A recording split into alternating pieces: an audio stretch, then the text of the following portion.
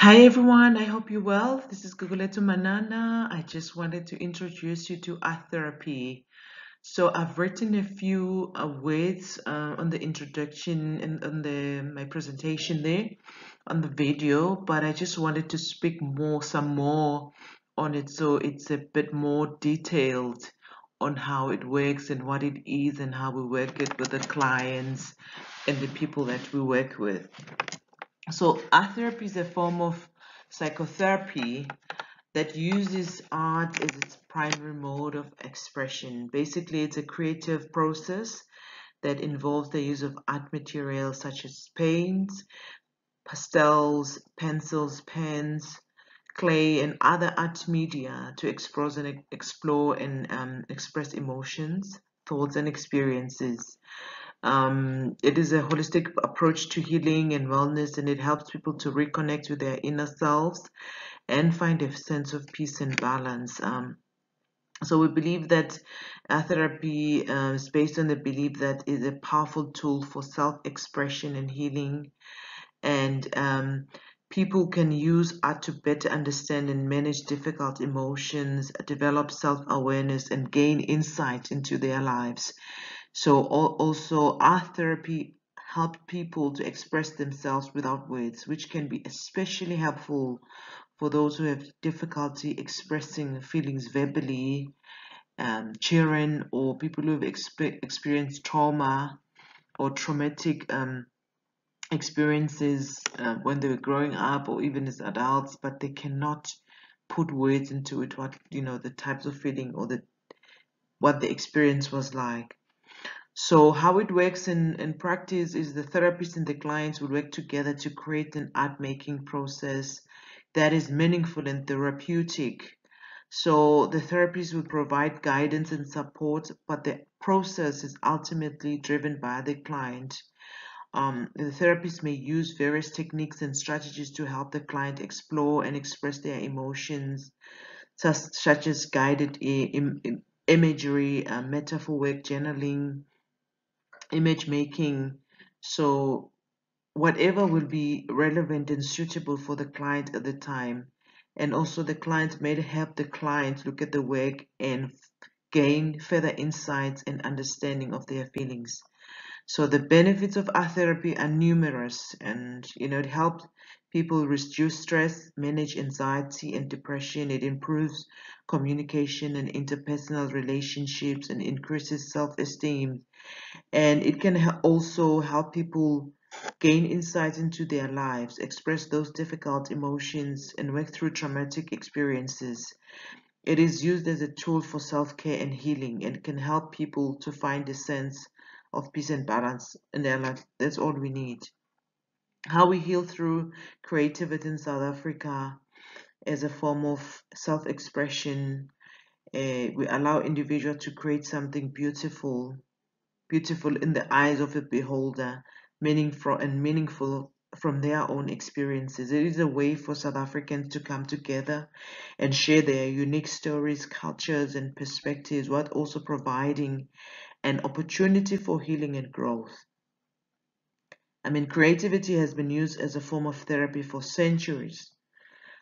In South Africa, in particular, the creative expression is used to help people heal from the trauma of the past, as well as to express hope for a better future. We use art through art, music, dance, and other forms of creative expression. South Africans are able to explore their emotions, find solace and peace, and create that something meaningful for them. And creative healing in South Africa has become increasingly popular in recent years. A variety of organizations, such as like Sanata, and have been established to provide training and support for creative expressions. These organizations and other, that govern under them, offer courses and workshops in creative arts therapy, therapy, music therapy, dance movement therapy, and other forms of creative healing. And creative healing has been integrated into the South African education system, which is really a good thing because in some schools, creative arts is used as a way to teach students about their culture, history, identity. And through this creative expression, students are able to explore their emotions and experiences while also learning important life skills. And also, this creative healing is also used as a form of community building. Groups of people come together to create art, music, dance as a way of building bridges and create a sense of community, a sense of unity and sense of understanding. This way, community art counseling and processes like community mapping come in and using creativity. This type of creative expression is a powerful tool for building community, fostering understanding, and providing support.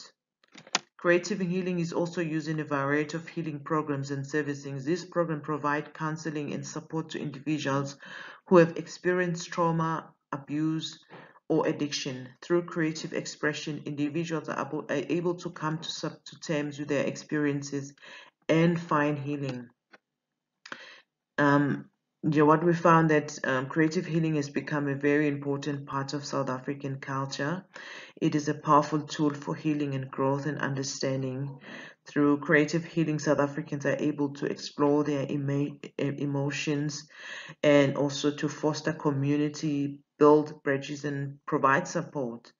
And it is a very powerful and meaningful form of expression that allows individual groups, communities to create something meaningful and relevant for their own experiences.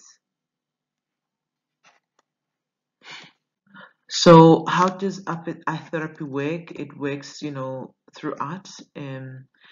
The client, the therapist, and the object. So it's a triangular relationship that a client is using the object as their own to explore their own subject matter, and artwork is created during the session as a starting point for reflection and discussion.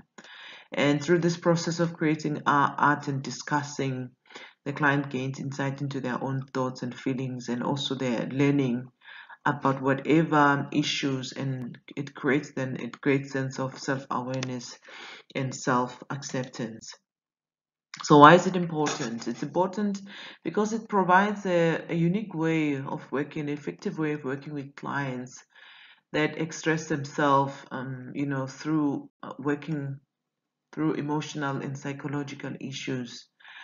It's particularly helpful and useful for clients who struggle with communication verbally, those with autism, dementia, traumatic brain injuries, um, children, and also those with traumatic memories that are embedded from childhood that they could not expect to find ways for it when they were still young, but even as older. But also because art therapy it recognizes that how the body, mind, and the spirit are connected, and it taps into those inner resources to find healing and the transformation on multiple levels.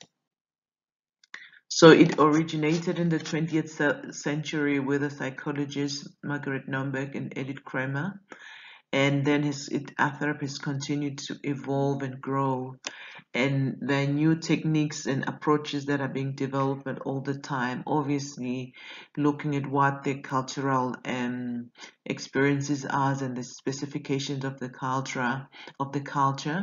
The art therapist and whoever works in art-based methods is able to adapt and create interventions, art therapy interventions that are sensitive and relevant to their cultural context. The techniques and methods of art therapy, as I mentioned, includes drawing, painting, collage, sculpture, mask making, photography.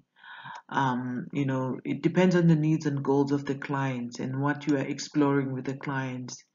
And other techniques may focus on specific aspects of the creative process, such as color selection, texture, or composition.